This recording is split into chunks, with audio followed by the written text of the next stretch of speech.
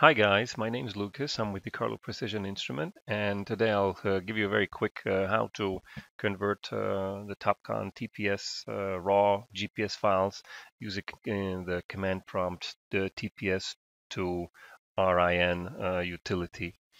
First of all, I'll stick in my USB drive that has the downloaded utility. The downloaded utility is a zip, so double click, copy the executable out of the zip.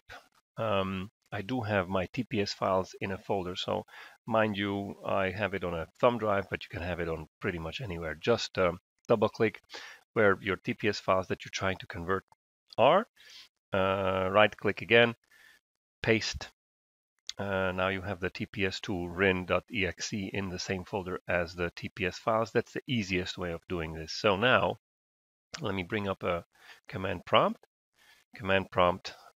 Just by typing in CMD into Windows 10 should bring up the old DOS window.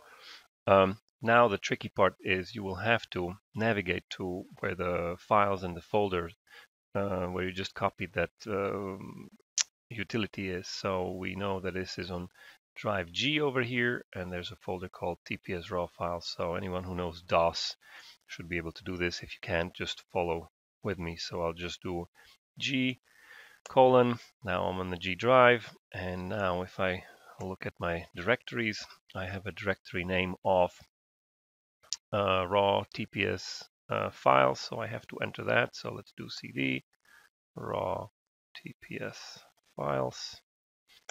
Now I'm in this directory. I also want to see what files I actually have. The dir command just shows you what's in the directory that you're in. Now I have, just like you can see over here, the same view, but in a command prompt. Now in order to execute the command, make sure that you're actually using the TPS to RIN conversion, or at least version 1.024 built from July 27, 2017, because there was a problem with previous ones, but this one's the correct one. So in order to make it work, convert, let's say, file number 1 over here. We will just type in TPS to RIN, and then we'll type in the actual file name. So log0804w.tps, and hit enter, and you'll see that 3 files have been created.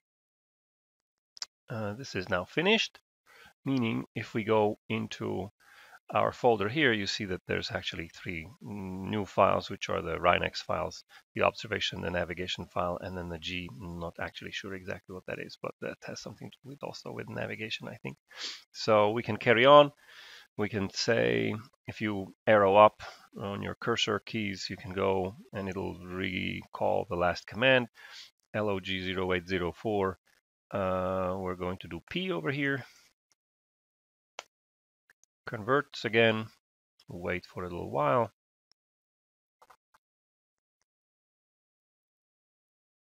And we can keep going. So then we have another file that is 211.0804b.tps.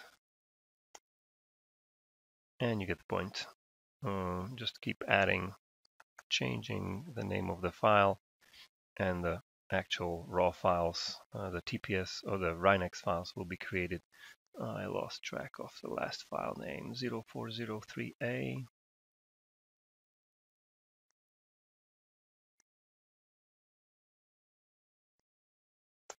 And it'll convert again. So now you can get out of here, and you actually have all these files, and these are the files that then can be imported as raw RINEX files into Topcon Tools or Magnet tools for post-processing. I hope this helped you a little bit. If you have any comments or questions, leave them below. Thanks.